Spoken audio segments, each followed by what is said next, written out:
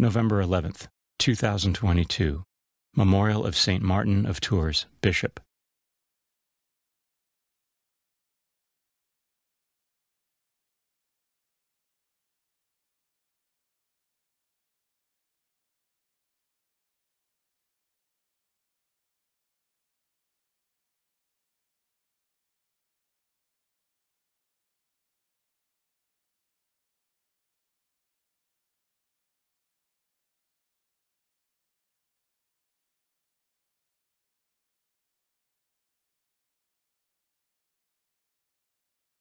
A reading from the second letter of St. John.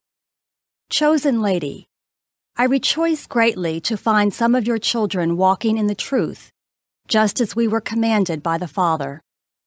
But now, Lady, I ask you, not as though I were writing a new commandment, but the one we have had from the beginning, let us love one another. For this is love, that we walk according to his commandments.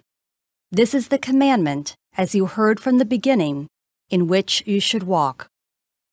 Many deceivers have gone out into the world, those who do not acknowledge Jesus Christ as coming in the flesh. Such is the deceitful one and the Antichrist.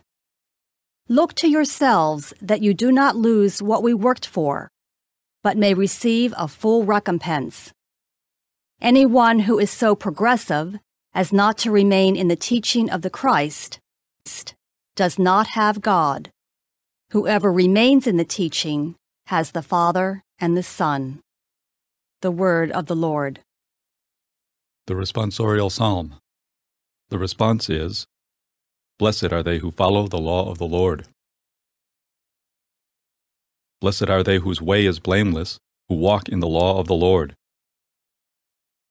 Blessed are they who follow the law of the Lord. Blessed are they who seek him with all their heart.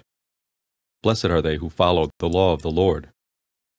With all my heart I seek you. Let me not stray from your commands. Blessed are they who follow the law of the Lord. Within my heart I treasure your promise, that I may not sin against you. Blessed are they who follow the law of the Lord. Be good to your servant, that I may live and keep your words. Blessed are they who follow the law of the Lord. Open my eyes, that I may consider the wonders of your law. Blessed are they who follow the law of the Lord.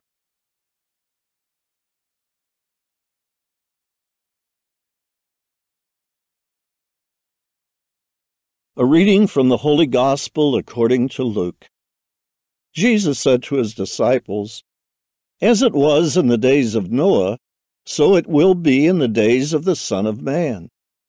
They were eating and drinking, marrying and giving in marriage, up to the day that Noah entered the ark, and the flood came and destroyed them all.